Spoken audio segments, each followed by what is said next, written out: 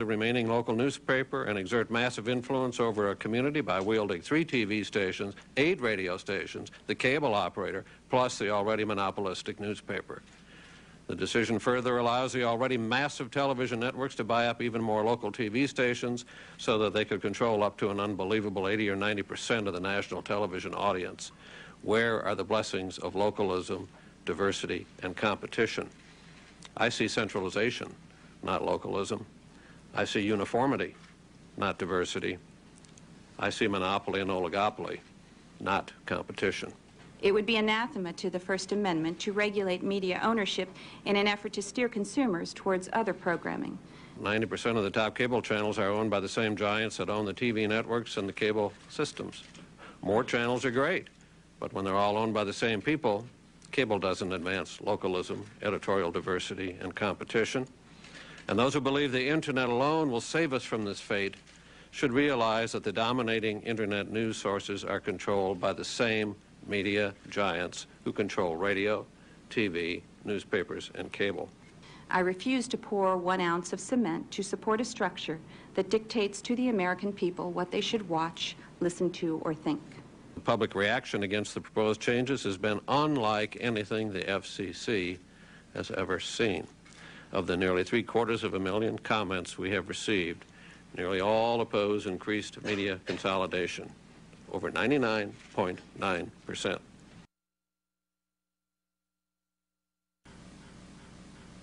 Those commissioners voting in favor of the item signify by saying aye. Aye. Those opposed signify. The item is adopted. Thank you. This meeting is adjourned. Massive regulation of the mass communication is the end of democracy. I said mass regulation of the mass communication is the end of democracy. I said mass regulation of the mass communication.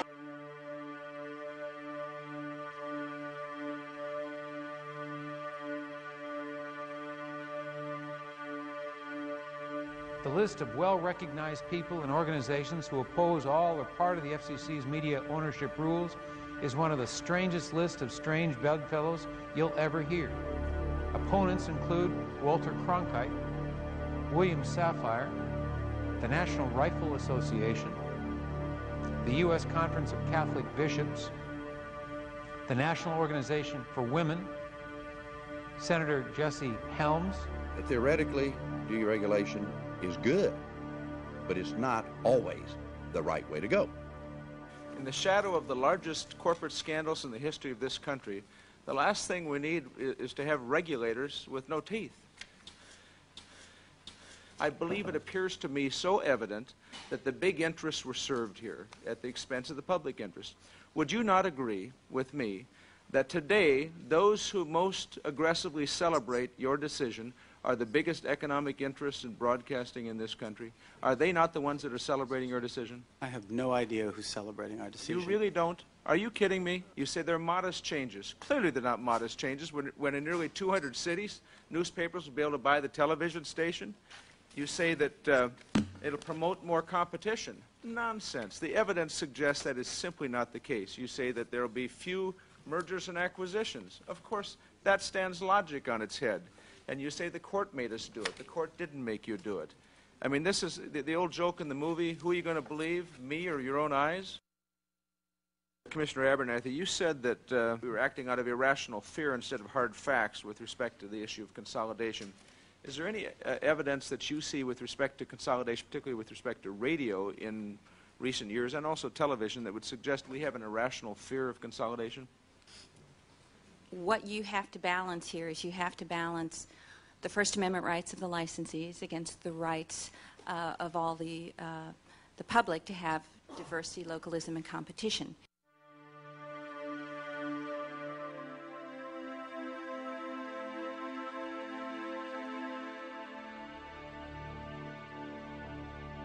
The founders did not anticipate the protections for commercial speech that we now have, and nor did they anticipate essentially the warp to the sense of the First Amendment that has occurred really since the 1970s. We have to revisit the terms. What did they mean? What were they talking about? They can't possibly have meant that there should be free speech rights for transnational corporations, because there weren't any back in the 18th century. They didn't exist. They weren't thinking of that. They were thinking of the citizens of the democracy. Citizens have First Amendment rights to a diversity of antagonistic views. Media reform is something that is absolutely crucial. It is the primary issue. It is the most important thing. Nothing is more important, because if we don't have a media system that we can use to get our word out, whatever our word may be, if there is not a viable democratic media system for getting that word out, forget it. You know, we're screwed. We're completely screwed. We need antitrust activity, okay? And that's a complicated thing, and it will require that we rethink the very basis of antitrust law, which at the moment is all economistic.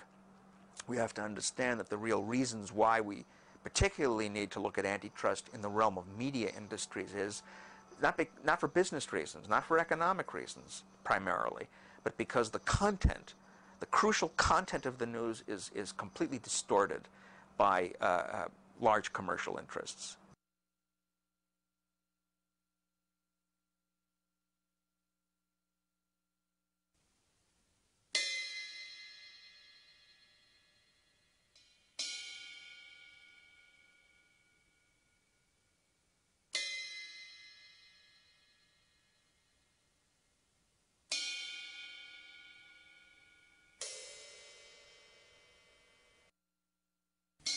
For the 2004 election, the major networks hired Edison Media Research and Meticulously International to conduct exit polls.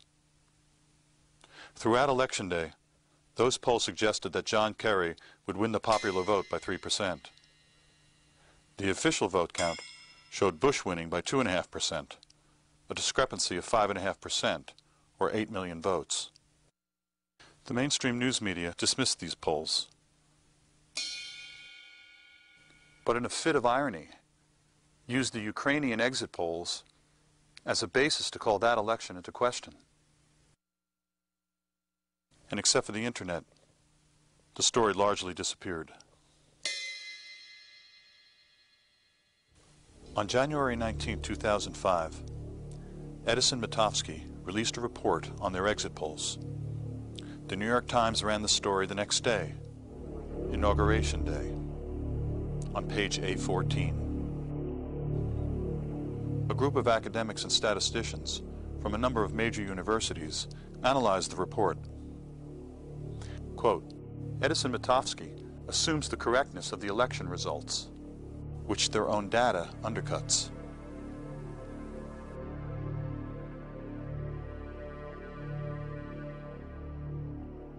The pollsters surmise that somehow maybe more Kerry voters responded to the polls, but no data in the report supports the hypothesis that Kerry voters were more likely than Bush voters to cooperate with pollsters, and the data suggests the opposite may have been true.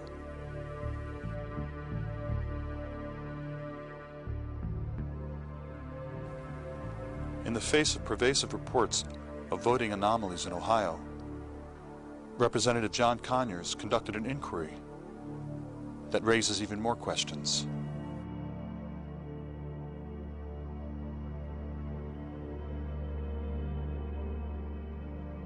He also called upon the networks. In a letter, he requested the raw poll data.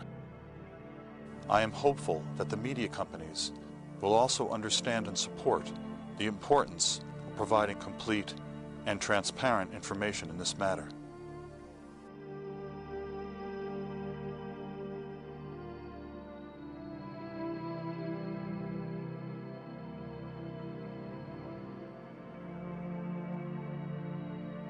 If it happens but you don't hear about it, did it happen?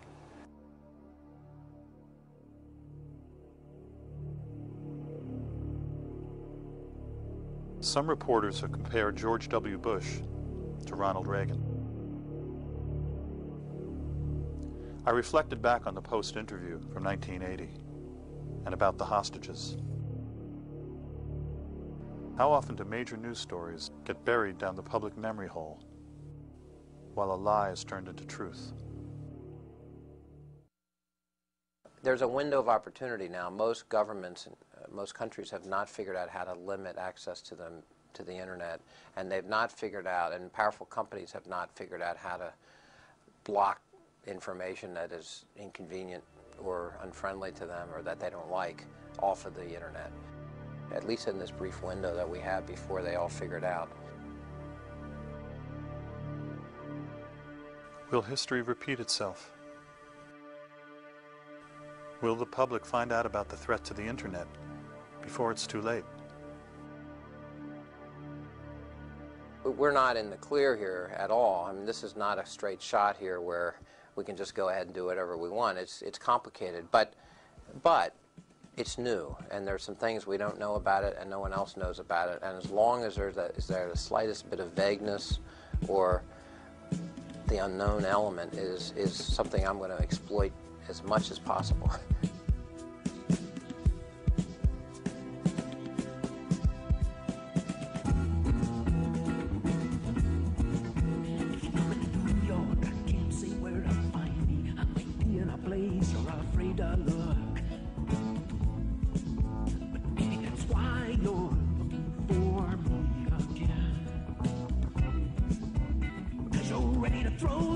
To the wind.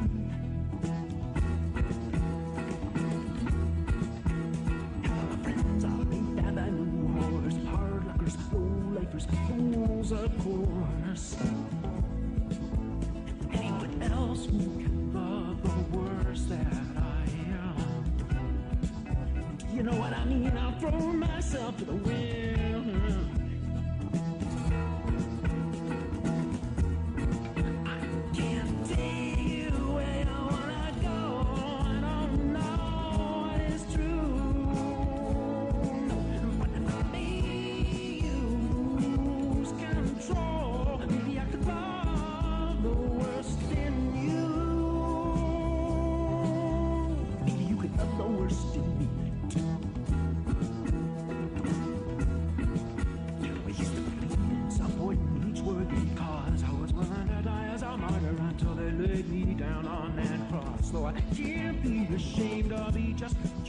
It's not so easy to defend, so I might as well throw myself to the wind.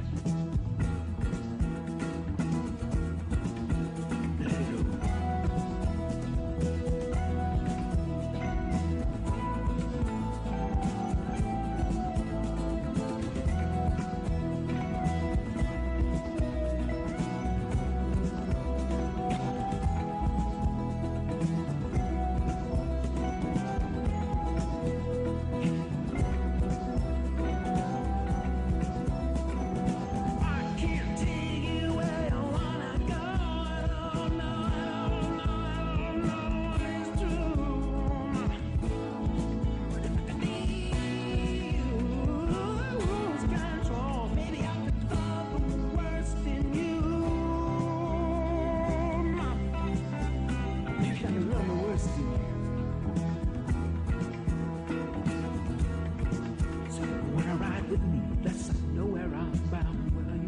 Like I'd get somewhere, but the world turned out to be round, and we'd fools if we tried, 'cause we'd only end up where we started from again.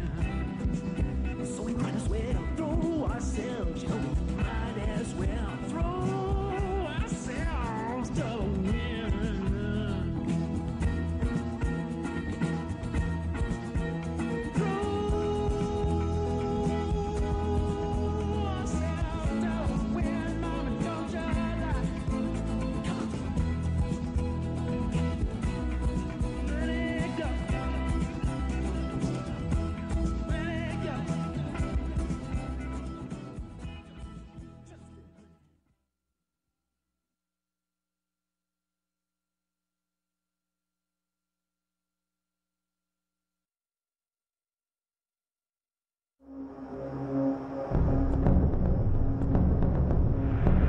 I would never, ever, ever send in a proposal to do a biography of George W. Bush.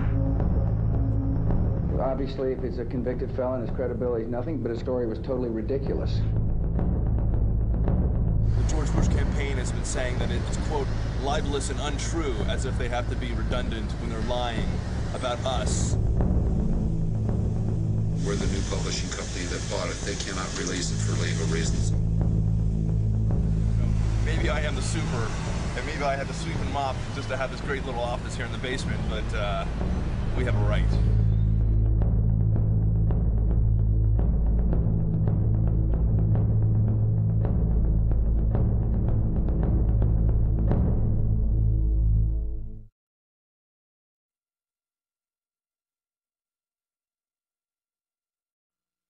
At the time that the giveaway of digital spectrum was being discussed, and as a key part of the telecommunications reform bill, so-called reform of 1996, critics were saying this isn't about high-definition TV.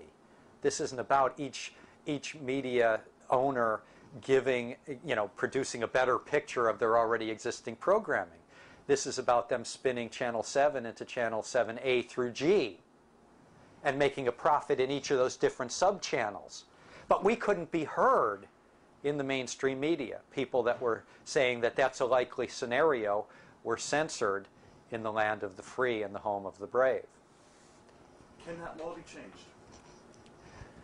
Well, the law can be changed only if a movement forms of grassroots citizens who elect a new kind of Congress that is somehow not beholden to the big media owners, but is beholden to what's a good idea in communications policy. Yeah, clearly it could be changed, but it's a chicken and egg argument. The chicken that currently squawks is the one that's, as a Congress that's controlled by the media owners. If you could replace the media owners, if you could replace the Congress, you could change the media laws. And that could be done very quickly. There's nothing mysterious about how to reform the media. Instead of delivering it 95%, 98% to 6 or 10 giant conglomerates, you could do what was proposed in the 1930s in this grassroots movement behind the Wagner-Hatfield Amendment.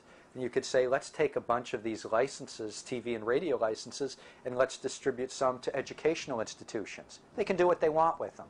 Some labor unions, some family farmer groups, some religious institutions, some consumer groups. Let's just distribute the licenses to nonprofit groups, not 99% or 98% or 95% giant conglomerates. Let's take 20% of the licenses or 50% of the licenses and give them out to nonprofits. There's nothing mysterious about changing the media policy. And indeed, we have so much technology. We're on the verge of a communications revolution which is being stopped and stymied because a handful of corporations control the media. But we now have the possibility of what could be called citizen journalists, where it's now so much easier to produce a high quality publication because layout is so much cheaper and distribution through the internet is so cheap. And you can produce high quality, as you know better than me, video because the cameras are better and cheaper and the digital editing is better and cheaper. So everyone knows that we could be having a revolution in democracy and journalism. Everyone doesn't know, maybe. Anyone who knows the field, right. The people that are in the field, believe me, the media owners know. The conglomerates that write the law, that make sure they are the gatekeepers, that stymie, as we say, there are 8 or 10 corporations that have their foot on the windpipe of the First Amendment. They're sitting on the windpipe of the First Amendment. They know it. People who do your kind of work know it. But we have this ability now to do such quality journalism at such a cheaper cost. And research is much cheaper through the web. So, in the old days, it cost so much to afford an AP ticker tape, where you'd have the hourly news coming into your newsroom. That was in the hands of a few thousand places. Now it's in the hands of a few million people. So the ability to produce journalism is, we're on the verge of unbelievable democratization of journalism. In terms of becoming possibly even broadcast. Right. Oh yeah, broadcast quality and seen by many people. But see, no one knows that better than the handful of media owners, and they're the ones that write the laws that benefit them and prevent the flowering of democracy and the flowering of journalism. But changing the laws, It'd happen overnight if we had a different Congress. And by the way, there are a number of Congress members that want to change the laws and want to undo big parts of the telecommunications bill. They're a minority of a few dozen progressive Democrats. We have to talk about re-regulation. We have to revisit the whole point about the airwaves being publicly owned and the TV station and radio station owners therefore being obliged to observe certain regulations. And again, the First Amendment will be used to interfere with this. But if we can offer a coherent and compelling argument about the First Amendment being there for the people and not for commercial interests, we can have that discussion. We can talk about re-regulation, and we can begin to talk back against this whole recent move to discredit any notion of public interest on First Amendment grounds. I think that's perverse. My concern is that there are enormous problems facing our country which need serious discussion. They are solvable problems. They can be solved if we as a nation begin debating these issues, formulating policy, implementing that policy. I am outraged, I am frustrated beyond belief that the most important issues facing America, the decline in the standard of living of working people, our disastrous trade policy, our disastrous health care policy, the priorities of this country by which we have the highest rate of childhood poverty in the world, and at the same time we give huge tax breaks to the rich. The loss of local control, if you like. The fact that we're becoming less and less democratic in the sense that people have less and less control over their own lives. All of those issues need to be discussed. None of those issues in any substantive way are being discussed by the media. And what is happening is the media is throwing out to us every day the scandal of the day, the sensationalism. We go from the NBA playoffs, the NCAA playoffs, the Super Bowl. We're thrown every day the things that we are supposed to be interested in, but none of those things are relevant to our lives. How do we improve this country so that everybody has a decent standard of living? And how do we save the environment? And how do we deal with all of the race prejudice and the gender prejudice that exists? Can we as a nation do it? You're damn well. We can do it. This is a great nation. We have a lot of extraordinarily good people here. But we will not solve those problems until they are discussed. These issues will not be discussed until the media focuses on them. And the media will not focus on it so long as you have a handful of corporations controlling it and using the media only to expand their profit base rather than improve our democracy. Florida. Oh, sorry if you don't want to talk about this, but, you know, I know people say get over it. I ain't ever getting over it. Too many people died to the right of this vote. Every investigation has shown that if you count the whole state, Gore wins. If you count just the 4 counties, if you did just a recount of the 4 counties that Gore wanted recounted, Gore loses. So that's what the Republicans say. Well, hey, by Gore's standard, Bush wins. Hey, guess what? Gore doesn't get to decide. If Gore was too stupid to not want the whole state counted, a position that hopefully the Democrat would have had, right? Why does the country have to suffer because of his stupidity? So he formed the Arbusto Oil Company. And who was one of the investors of the Arbusto Oil Company? Bin Laden family money. Are you aware of this? What kind of is this just a coincidence that a Bin Laden attacked this country and killed 3,000 Americans while the son of an oil man here sat in the White House? Is that just, I guess it is, right? July, if you go to the BBC website, you'll see a story from 1997 that says Taliban delegation hosted by oil executives in Houston. Are you aware of this? That while Bush was governor of Texas, Taliban leaders made several trips to Houston to meet with oil company executives to discuss the building of a pipeline across Afghanistan to bring natural gas from the Caspian Sea, from the former Soviet republics, through Afghanistan into Pakistan and out to the sea. Go to the Canadians. Go outside the country and read something in English, and you will find some amazing facts. The circulation of the Post is going up. Since we've been using bigger headlines, we've had more circulation. I can't explain that. Why Although at Grand Central the other night, or a couple of weeks ago, they had the headline, our headline was Shah's nephew murdered, which was, you know, a perfectly legit story, but it had a very large headline. The paper, they couldn't sell the paper fast enough. You're talking about the size of the print. Size of the print, I don't know, what is it, 90 point or something? It's enormous. I don't think the big headlines will sell the papers, but it will attract people just to look at it. I think you get more news from television. Do you think it's more accurate on television? I think so. I think so. Why? You got more known newscasts than you do newspapers. Yeah. Would you withhold news for the public's good? No, I wouldn't withhold news. But see, in a case, if you're reporting the likelihood or the prospects of a shortage of gas, that is where this contextual reporting that I speak of comes into it. You must explain that while in the last instance 10% of our imports come from Iran, effectively through the market, much of that goes to heating oil, therefore it doesn't go direct to the gas pump. So the effective shortage is really only 1%.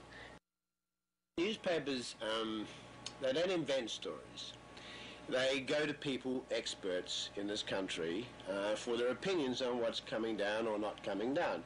And if the Federal Reserve Board chairman says that I think that we're in for a period of belt tightening, or if a senator, if the head of a government department says I think we're going to have inflationary times ahead, that makes a news story. Then as a follow-up to that, you might speak to Milton Friedman or someone in Chicago, and he'll say, yes, unless we have a much tighter monetary policy or a much looser monetary policy, depending on his mood, we will have inflation. When Bill Kennard was appointed by Clinton to become the head of the FCC in 1997, I think it was, and he took over, and he was in office for about 3 years. I mean, one of the first things, he had really only 2 or 3 things he was going to try to do. It's funny, when Kennard came into office, what he told me, I interviewed him, he said, before he assumed office as head of the FCC, he went and had breakfast or lunch with all the previous heads of the FCC, most of them still live in Washington, who are still alive, tried to pick their brains to figure out, how he could be a good chair of the FCC. And he said one of them pulled him aside and said, look, son, let me explain to you how the system works. It goes like this. When you're the head of the FCC, what you have to do to be successful is you have to understand you're refereeing fights between the super rich and the super rich. And the key to being successful is if you give the super rich lobby money one week, the next week you have to give it to the super rich. You'll be unsuccessful if you give all your money to the same group. You've got to balance them off. But that's what it's all about. And Kennard goes, God, I was so depressed when I heard that. I realized this is really not much of a job. It's really pretty corrupt. But he was determined, to his credit, to take 1 or 2 initiatives that would go outside the boundaries of traditional sort of what you could accomplish with the SEC. And one of them was he was convinced that we had to do something about this crisis of TV political ads, of campaign spending, to sort of rejuvenate the democracy or juvenate the democracy. And what he wanted to do was a very modest program of having free campaign time for candidates on the air prior to elections. So if they couldn't afford advertising, they would at least have a chance to reach the public. Now, this, of course, wouldn't directly hurt the TV stations in the sense that they could still sell their TV ads to candidates. But it would mean also that candidates would be less reliant upon those TV ads to reach the public. And secondly, it would mean that those candidates, there'd be less time for the stations to sell because they'd have to give free time away, which, of course, they hate to do, even though it's public property that they don't pay for. So he said, he just broached the idea, maybe we should have some free campaign time for candidates as a condition of a broadcast license, since they're getting these valuable licenses for free. And Kennard said that the response was unbelievable. Within 2 days, people in Congress said if he continues with this, they'll have hearings to close down the FCC. Can you name names? Actually, this isn't top secret. This was actually published. I think it was Billy Towson, head of the relevant committee in the House of Representatives. But it was the head of the committees. I mean, this was not obscure stuff. Likewise, he said, and here... Is it Cokie Roberts' brother, Tommy Boggs, a very big NAB lobbyist? It sounds right. It wouldn't surprise me. They've got a lot. Likewise, Kennard said he went to breakfast with some friends a couple days later. Well, what Kennard said is he traveled around the country his first few months in office, and whenever he'd raise the subject in any sort of public group, without exception, across the board, the response was enthusiastic. Everyone said, this is a great idea. Conservative, liberal, whatever your views, this is a great idea. No one could disagree with this. We're giving these companies this money. Let's get some free time for candidates. It can only be good for democracy. But he said, after he announced this in Washington, it was like he'd set off a neutron bomb or something, or like he'd threatened chemical warfare. Congress threatened hearings to the FCC. He said he was taken to breakfast by old friends who were powerful in Washington. He didn't name their names. And they told him if he continued this, it would end his career. So he more or less sort of dropped it, understanding that it was impossible. But he said, isn't this ironic? Something that once you leave Washington, everyone loves. But as soon as you're in Washington, big money so controls the reins of debate, it's simply not even an issue you can raise. It's simply off the table. There are two other things that have been going on that are far more important in terms of media ownership. The first is something called vertical integration, which is another economics term. You know, horizontal integration means instead of producing 10% of the movies in the market, you produce 30%. So you're own more and more of the market. Vertical integration means you own the different layers of production. So you not only produce movies, you also own the video rental store, the TV network, and the movie theaters where they're exhibited. And if you own production and distribution. And it's always been understood in economics and among regulators that vertical integration, far more than horizontal integration, or as much as horizontal integration, is the key to sort of guarantee locking in profit and limiting competition. Because if you own like all the movie theaters and you own film production, if someone wants to compete with you, they've got to start up a whole movie theater chain and start a movie studio. If they're separate industries, they'd only have to start one or the other, and then they could compete. It makes the degree of difficulty much higher. It also makes your profits much higher because you have much less risk. If you can guarantee theaters for your films when you make them, you're a filmmaker, you know that. That makes your job a lot easier than if you make a film and you've got to go out and try to find someone to exhibit it. And if you own the TV stations that are going to promote these films. And So in any case, vertical integration is something that regulators traditionally have really discouraged in media, understanding, you know, for a long time, for example, TV networks were not permitted to produce their own primetime shows. Because they knew if TV networks could produce their own primetime shows, they would never, no one else could produce them. They'd lock up the market. They wouldn't let anyone do it. So they prohibited that for a long time. And there was actually a flowering business in Hollywood of independent companies that made primetime TV shows, which is pretty much in the process of disappearing now that regulation's been relaxed. Because it's very rational for a big company to want to be vertically integrated. And once your competitors are vertically integrated, you've got to do it or you can't compete. What are the advantages of synergy or conglomeration? Well, one of them that's absolutely important is what's called cross-promotion. What that means is if you make a movie, for example, you can promote that movie across all your media properties at a much lower cost than if you actually had to buy ads. And you can work it into your other media properties. So when, for example, Viacom, which owns Paramount, made a movie for Clueless in the early to mid-90s, which is a big hit, what it was able to do is it could run advertising and promotion for Clueless incessantly on MTV and on Nickelodeon to generate an audience. It couldn't have done that if it hadn't owned MTV and Nickelodeon. Likewise, when Paramount Pictures put out a Rugrats movie based on their cartoon on Nickelodeon, they could have the Entertainment Tonight show, which they own and produce, do a week-long special on the making of the Rugrats movie. So this gives you promotional ability that's really quite impressive. You can create a market for a product that would be impossible if you only made movies and you didn't have those other tools. And so it means basically everyone's got to be part of one of these systems, so they really are at a competitive disadvantage. You just can't survive, which is why the independents all sell off, because they're worth so much more to a conglomerate, and they can't compete as an independent. It's now clear you can make a lot of money by being a dominant player in a lot of different media sectors. In fact, you have to be a dominant player in a lot of media sectors. So the largest media companies today are all full-scale media conglomerates, meaning that while in music, for example, there are 5 companies that sell 90% of the music, 4 of those 5 companies are part of the 6 largest media companies in the world that have film studios, TV networks, book publishing interests, the works. All the film studios, all the major film studios are part of the largest media conglomerates that have TV networks, TV stations, music companies. all across the board, the independent big company that just does music, just does books, just does films, has gone the way of the dodo. The economics of the industry are such that there's such spectacular advantages to being a conglomerate, what they call synergy, that if you aren't one, you can't survive, you can't compete.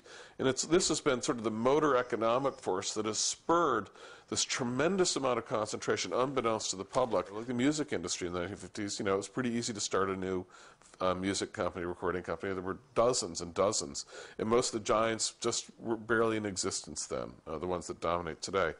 Now, think for a second in a way most people don't think. Think like you're an owner of one of these companies, not someone who buys records or buys newspapers, but someone rather who owns the company that produces films, produces music, produces newspapers. And you're trying to make as much money as possible. And one of the myths of our society, you've probably heard this one, is it's based on competition. Have you heard that? That's the sort of pablum they feed us in the bottom fish. The truth of the matter is, at the top of the system, the key to the system is crushing competition.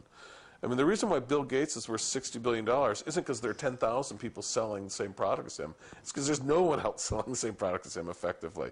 He's got a monopoly. If you go right down the list of all the great fortunes, the less competition you have, it's an iron law. The more likely you are to clean up. That's the goal. It's irrational to want competition for yourself. It's rational to want everyone else to have competition. You want workers to compete for jobs. You want suppliers to compete to sell you stuff. But in your market, the rational thing is to smash all competition. So what we've seen in media rationally is that in all the sectors, you've had fewer and fewer companies. The largest companies buy the small companies. They try to get bigger and bigger and make it harder for new companies to enter. Because once you have just a handful of companies dominate an industry, the ability for someone to enter the industry as a newcomer is almost impossible once there are a few companies that are huge. And that process has taken place in our media system in the last 50 years dramatically. It's built right into the system.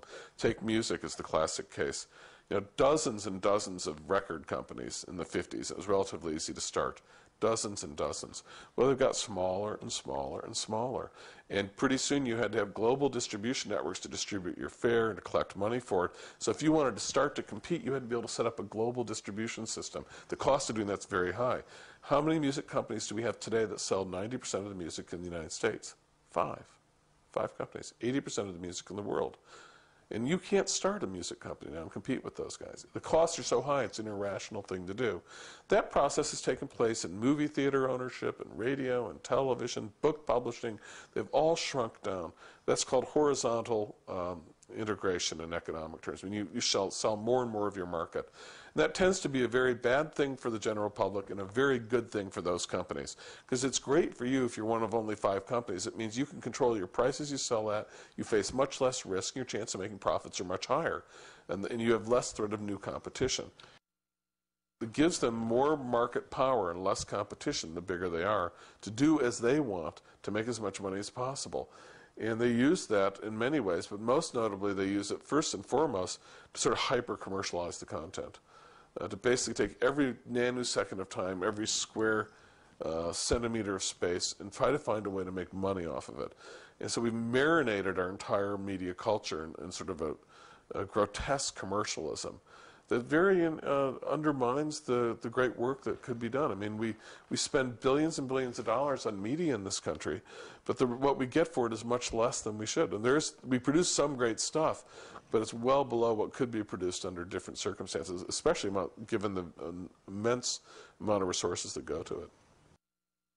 Then you say, well, what exactly did these debates take place? I've never seen them in the newspaper, on TV. I've never heard about them.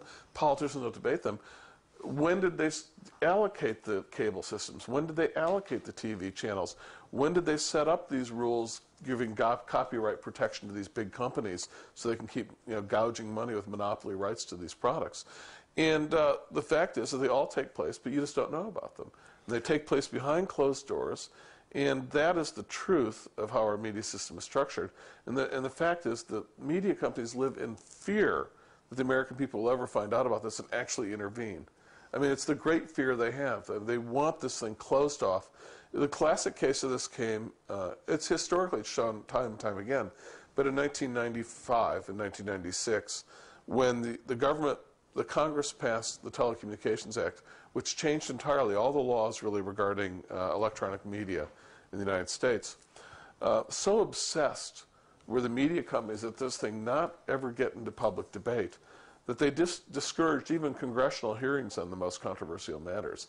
They wanted all this stuff done as quietly as possible because they understand once people hear about, gee, we're giving away $70 billion in free airwaves to these companies, well, while we're cutting out food stamps for poor people, you know, what's going on? This is crazy. Why is welfare for billionaires okay, but not for, you know, starving people okay?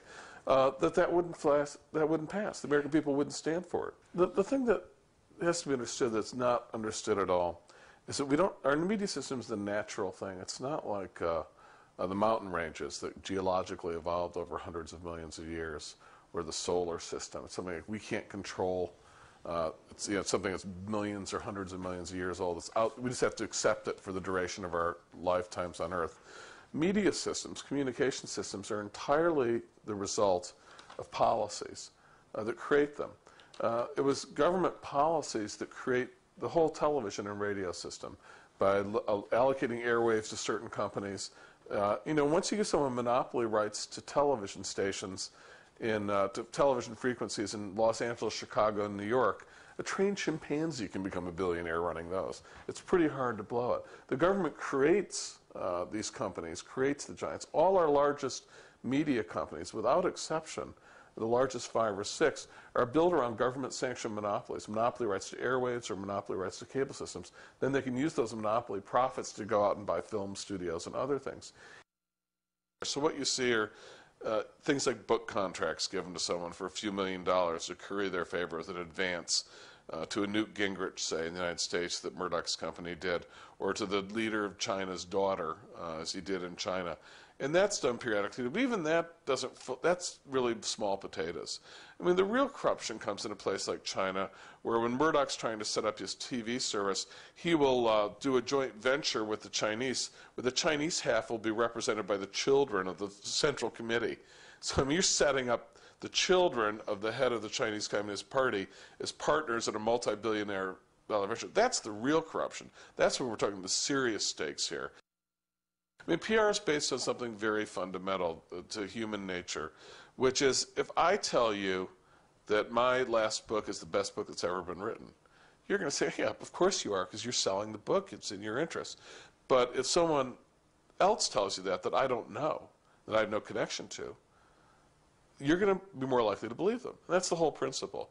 You use public relations to pummel the population with messages that, you know, labor unions are bad, government spending is bad, business is good, entrepreneurs create jobs, and keep a steady stream of propaganda on behalf of corporate interests so that you don't have to fear, as Madison feared, that the mass of the property list will use their political power to exercise their own interest against the interests of the few.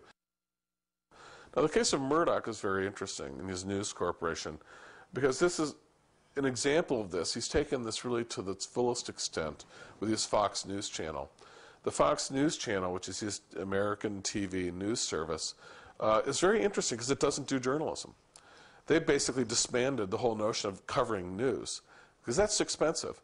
Instead, what they have are basically people pontificate, like Bill O'Reilly and Hannity and Colmes and Brit Hume. They don't really do any journalism. They sort of bark out opinions on the air. And what Rupert Murdoch has shown is that you can make more money doing that than doing what CNN was doing. CNN actually had 25 foreign bureaus or whatever, or some figure like that. They're actually breaking stories, trying to do journalism, for better or for worse, but they're actually trying to do journalism. Well, they were making pretty good money doing that. Actually, they were quite profitable doing that. But Rupert Murdoch showed you could make the same revenues doing his journalism and cut your costs in half by getting rid of all the journalists and just having pontificators. And so they've set the sort of new, they've lowered the bar now. So what happened at CNN is in 1999, they got rid of, or in 2000, excuse me, they fired their president, or removed him, he left. It's the head of CNN, even Rick Kaplan. Even though under Kaplan's stead, you know, CNN, in its last year he was running it, made something like $300 million net on sales of just over $1 billion. I mean, spectacularly successful. But Kaplan, that wasn't good enough because Fox had shown if you get rid of all these foreign bureaus and reporters and just have pontificators, you can lower your costs and keep the revenues the same. You make another couple $100 million, and that's what they wanted Kaplan to do. And he said, no, that's not the way I'm going to do it. That's not good journalism. But Rupert Murdoch has shown you can keep taking that bar lower and lower and make money. And this system is always going to gravitate to wherever that bar can be the lowest to make the most money, because that's the logic in it. There's always going to be someone, if Rupert Murdoch doesn't do it, Sumner Redstone will do it, or Michael Eisner, or someone else. If you've got one newspaper in the market or 100, if they're trained professionals, you're going to get the same story. So you might as well just have one, because they're all trained professionals. They're going to cover it neutrally, professionally, the same way. That's the theory of professional journalism. Now, we know a couple things about it right away. First of all, it's not neutral. Ben Bagdikian has a wonderful discussion of this in his book, The Media Monopoly. It's really quite the starting point of this discussion. Built into this, of course, are key values that turn professional